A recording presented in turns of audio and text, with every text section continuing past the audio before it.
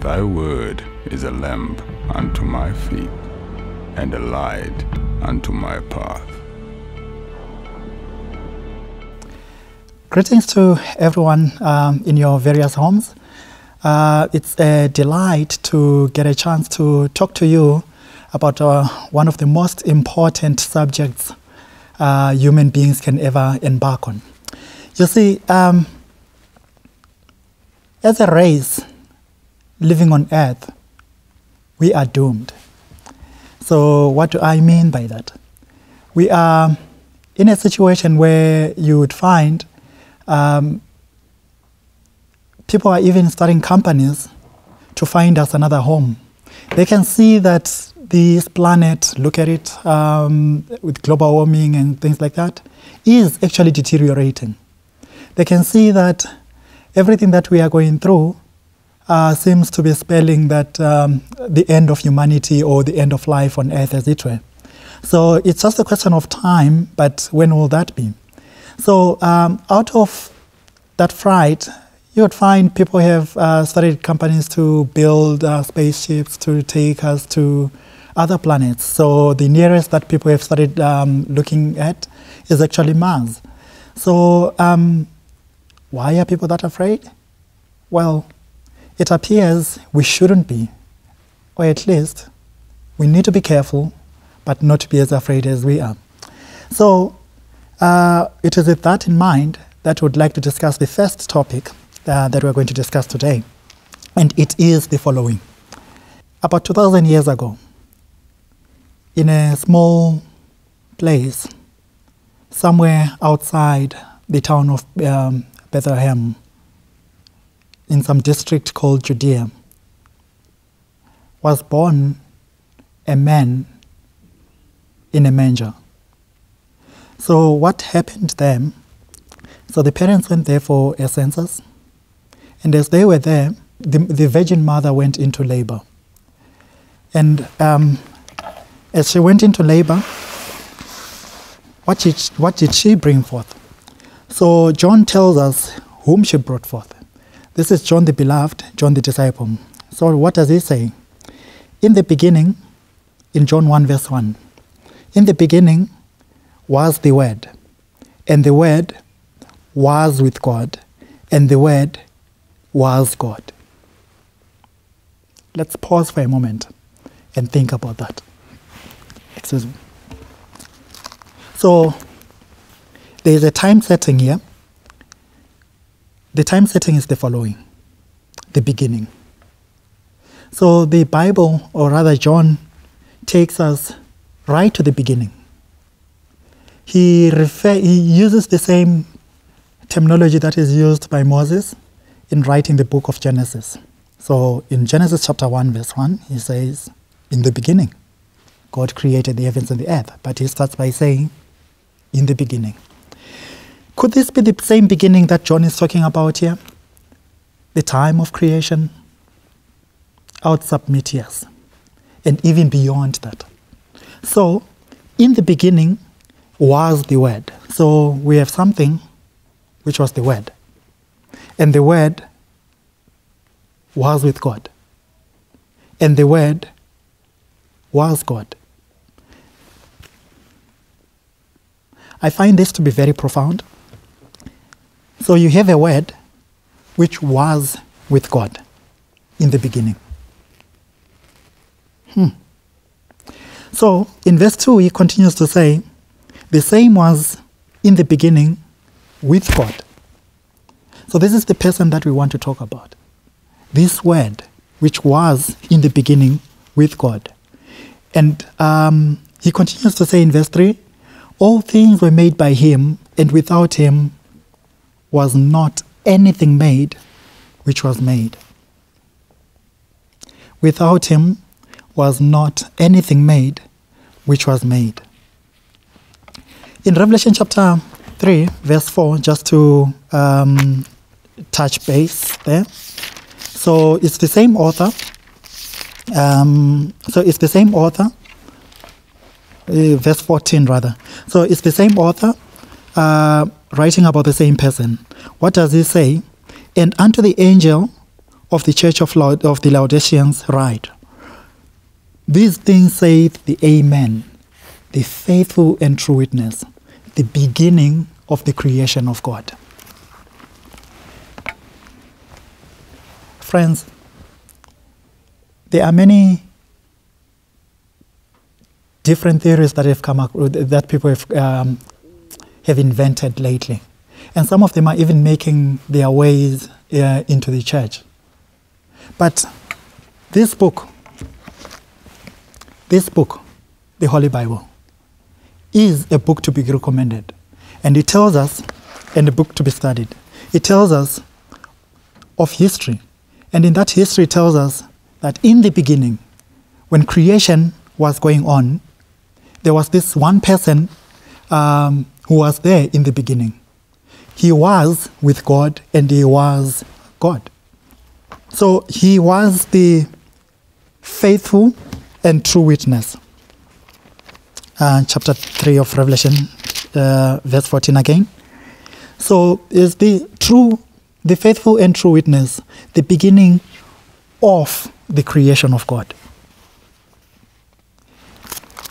In John chapter 1, he says, without him was not anything made that was made. So this is the weird part. So in 6 days he created. How did he create? Through the word.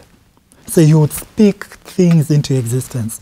So God decided, he saw that there was darkness, so he decided, let me create light on the very first day when he was creating time. So what does he do? He says, let there be light. He was speaking light into existence, and there was light. So in the beginning, he said, let there be light, and there was light. So he was speaking light into existence. Now, when you look at it carefully, so God speaks, and it seems the word that he speaks creates. So the word that he speaks is creative power. John is telling us that that word is Christ. It is the word that was with God. It is the word that was God. So, in the midst of all the confusion that people go through, I recommend this book because of its truthfulness. In Matthew chapter 22, the word is talking to, so in Matthew chapter 22, verses 41 and 46, right at the end of the chapter. So this word is talking to the Pharisees of the day, 2,000 years ago. So while the Pharisees gathered together, Jesus asked them, what think ye of Christ? In particular, whose son is he? They said unto him, the son of David. Then he's like, if he's the son of David, why then does David call him in spirit, speaking in spirit, why then does David call him Lord? Because he says, verse 44, that the Lord said unto my Lord. So David called this man, whom we call Jesus, the Lord. So he was greater than David. Now, this is made very clear in a passage of scripture in Isaiah chapter 11. So in Isaiah chapter 11, verse 1, we read of the branch from Jesse. Jesse is the father of David. So, and Jesus came from the lineage of David, by the way. So he says, and there shall come forth a rod, this is Isaiah speaking, and there shall come forth a rod out of the stem of Jesse. So in other words, he has a stem, and this stem is called Jesse, that's the father of David. And out of that stem comes forth a rod. Okay, so whether he's making a rod out of that stem or there's a rod branching out of that stem, we are not sure. Okay, let me be careful. I'm not sure. But what we know, or what Isaiah tells us, is that out of this stem of Jesse, so shall come forth a rod, and a branch shall grow out of his roots. So when you have come across, so you'd come across these trees, particularly on the mountain on which they grow. So if you visit Israel, in particular Jerusalem, and you visit the eastern mountain, the Mount of Olives, you'll find a number of trees there, and they are olive trees. Now, as you begin to go up the mountain from the valley, as you begin to go up, there is a garden there. So it's a garden of olives, which is known as Gethsemane. Gethsemane actually means the garden of olives. So it is in that garden of olives that you would find the 8 olive trees that were there the night when Jesus, or should I say that were believed to be there the night when Jesus was praying, the night when he got arrested in that garden. So what did these trees do? So you'd remember that when he went in, he took 3 of his beloved disciples, and then he left them at some place, and then he went a stone's throw away. So you could throw a stone, and that distance over which you could throw the stone would land. That's how far he went. He departed from the disciples. And as he was there, he started praying the famous prayer. If it were possible, may this cup pass from me. That's a wholly packed subject on its own. He was facing the cross. He was facing the guilt of all humanity, the guilt of you and I, at that very moment when he prayed that prayer. Okay, fine. So what does he do? He goes there, he prays for an hour. And after an hour, he comes back, he finds the disciples sleeping. So throughout the journey that Jesus walked on on this planet, particularly in Israel, over the 3.5 years of his mission, he was praying for others. But on this particular night, this fateful evening, he really longed for his beloved friends who would understand him more than everyone else to pray for him. These are the same people that he asked, whom do people say I am? And whom do you say I am? These are the people who answered correctly that you are the Son of God. So these are the people who understood Jesus to be the Son of God, the very lamb, sacrificial lamb that was promised when Adam and Eve sinned. So this is the same lamb that people have been looking forward to over many generations. Now, the question is, as he was in there, he expected these people to understand what he was going through, or at least to stay awake with him while he was praying, just but for an hour. If he had seen them praying the moment he came back, he would have been refreshed. But then he comes, and what does he see? He finds them sleeping, and in a bid to excuse them, what does he say? The flesh is weak, even though the spirit is willing. So he got to a point, when you read from the book, The Desire of Ages, which I think is the best account of Jesus' life outside the Bible itself, you would find that what did Jesus do? He prayed in that Gethsemane, and when he found them sleeping, it appeared only nature was with him. So the olive trees, as they were dripping, because it was a cold night, so as they were dripping those droplets of water onto him, that too,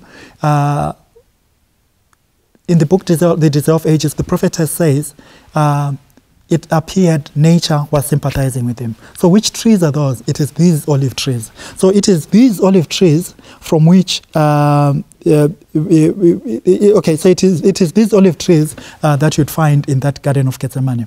Now, let's conclude at this point.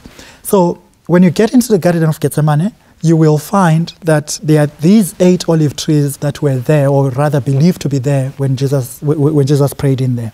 Now, you'd ask, why are they not dead? Because they shoot from the root. So other trees would stem, would get. So if the tree dies, they would shoot from the stem. But with these olive trees, they would shoot from the root. So in Isaiah chapter 1, verse 11, it says, Isaiah says, and they shall come forth a rod out of the stem of Jesse, and a branch shall grow not from the stem, but from the roots. So we'll pick it up from here, because this branch is actually the Christ that we are studying about.